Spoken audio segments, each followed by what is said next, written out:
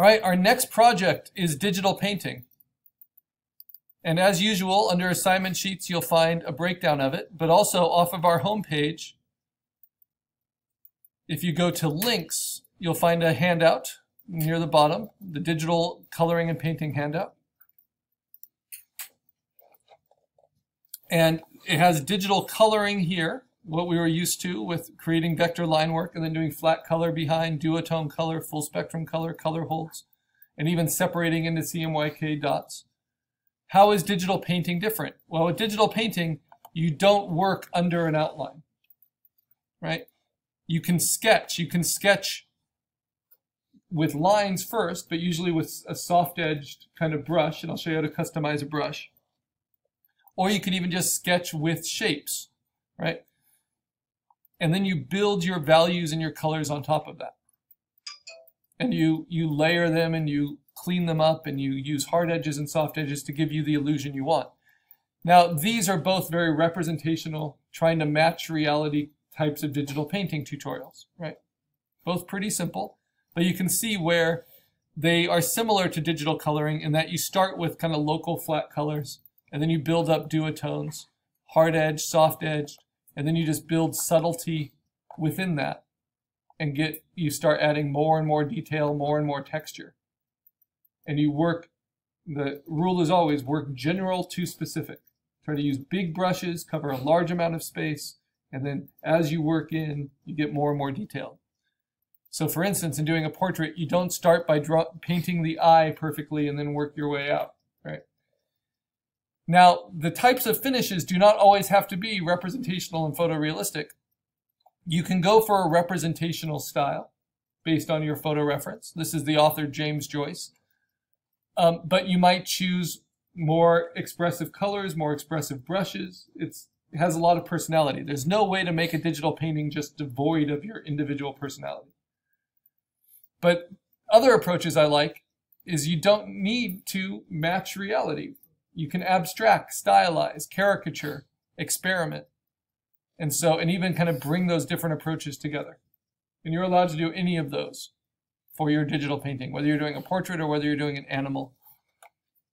So we'll keep that in mind. Now what I'm going to do are some portraits inspired by that James Joyce portrait. And I first found references, so I'm going to open these references up in Photoshop.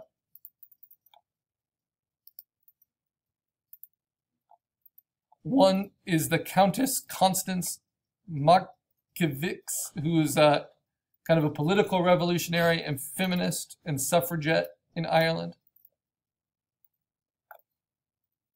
And that's an old reference that I sketched from, so I want that. But then I might also want like an interesting color script reference. And I was thinking for her, I wanted kind of early modernism. And this is a Hans Hofmann painting, right? So my painting that I'm envisioning is kind of an abstract combination of this and this, right? And digital painting can do that, right? Next, I'm going to do George Bernard Shaw, and the reference I'm using that I sketched from is here, right? Again, just black and white, not that interesting. And then the color script I was really interested in was something more unusual and watercolor-like, like this. So I'm going to use that as my color script for George Bernard Shaw. And then the last one, Oscar Wilde. I'm trying to show you some very different approaches. And this is the reference. Again, it's a black and white photograph, but it was colorized. But it's not like those colors are adequate for a painting. And then the color script I want of the different kind of experiments I found.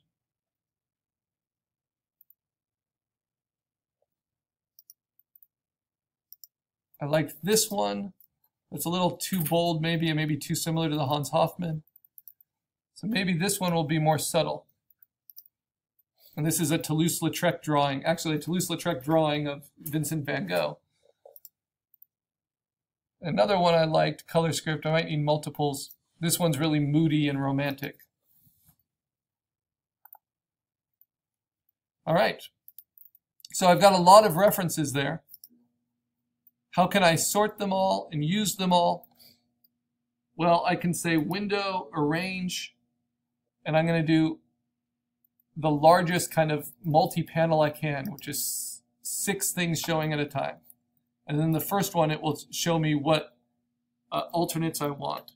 And I can use my move tool to kind of arrange these.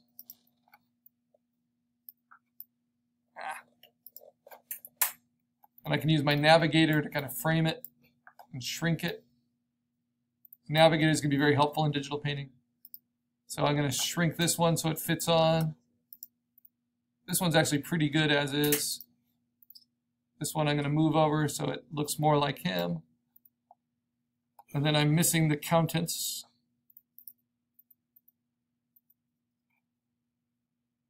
So I'm going to move that one into this one because I don't need that yet.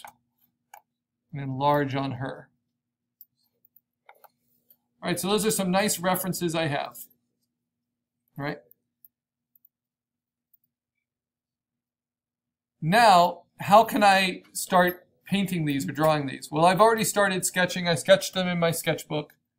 So let's start with, I guess, George Bernard Shaw. So I'm going to open up the scan of my sketchbook in Photoshop.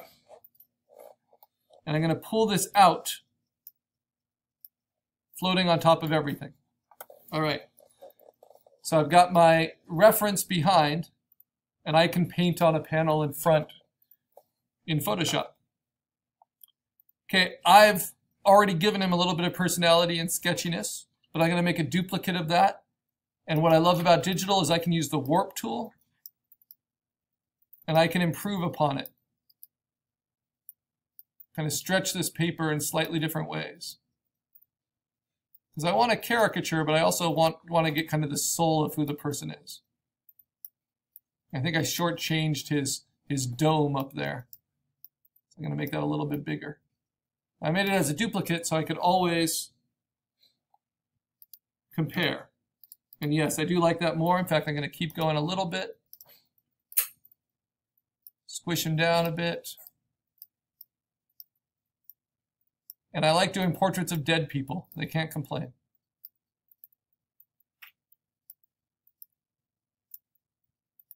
Okay, now I'm trying to keep in mind that structure of the face, right? That there are, this is always just kind of a nice check you can do. You want to make sure that there is a line running down the middle of their face. You know what angle their head is at. There's a line going through their eyes. That should be about halfway from the top to bottom. The nose is about halfway there, so his chin's about there. The mouth is 1/3 down from there. The chin line is 1/3 down from there. The brow line is 1/3 up from the eye line, and an average standard hairline is there. So his hairline is receded back to here, really to the very top of his cranium. And the ear should fit between the eye and the nose line, but if they're older, it will go beyond both, as it does here. So that's a little reality check to make sure that he'll look human, to show you what the skull would look like for him, with the zygomatic arch there, the cranium there.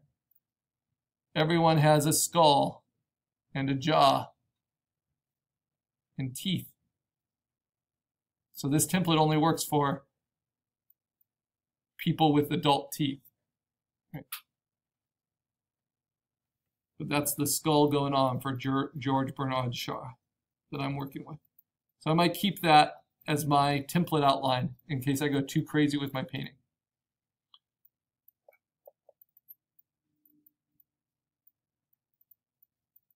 All right, it can also inform his zygomatic arch should come up and over a little bit on that side.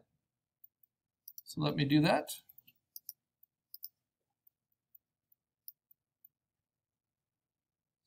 Tuck it in, make sure everything makes sense, and the ear should drop a little bit.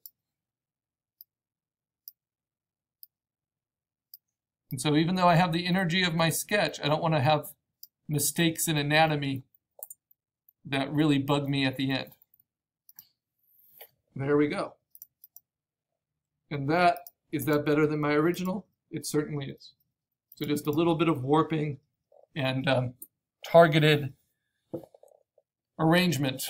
All right, now what do I do to start painting it? Well, I'm going to use the color script here, and I am going to start with my speed painting. And this is really my base coat, so I'll call this my base colors. And to do that, I use a brush. Now, I need to show you how to customize a brush. I'm using one I customized earlier. And you see how it works? It's kind of like a pastel. Works very well, especially at a slightly lower opacity. So this is how you make a brush. Go to File, New in Photoshop, and set up a new file that is 1,000 by 1,000 pixels. So 1,000 pixels wide, a 1 with 3 zeros, 1,000 pixels tall. Doesn't matter what resolution because we're doing it by pixels. Click on the default foreground color box so it's black on top of white, and then just use any weird brush you want. Even just your most standard brush, and start creating a somewhat round, textured, you can leave quite a bit of openness in it, that's okay. Sponge painting. And I should be doing it at 100%. That'll give me the most versatility in doing options for this brush. Okay, I like to imply some directionality with my brush designs, but you can try something else. You can just have it splatter. You can find lots of brush designs that you can import in online. They're called ABR files. But it's not so much the brush design that matters. It's how you customize it and how you use it. Then I'll make it a little bit heavier towards the middle here. But I'm making this brush with a custom brush. All right, so there's the brush. Now what do? I say Edit, Define Brush Preset. And I'm going to call this, I always put my name in them, Karl Portrait Brush Test. And because I painted it within a 1,000 pixel square, the brush itself is 876 pixels wide. But that doesn't mean you can't make it bigger if you want to, right? But that's just its default size. So now it's right at the bottom there, automatically selecting it. So now I can turn that off. I don't need to save it. And I can use this brush. But if I use it this way, it looks very mechanical. So first thing I'm going to do is I'm going to take my sketch and I'm going to make it the size I actually want to print it at. So I go to my image size, and this is 7 by 8 inches by 400. Let's make that even a little bit bigger. I like to do around 11 by 14.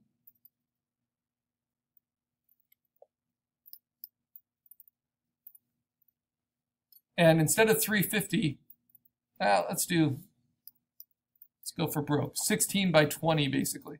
Almost 16 by 20 by 350.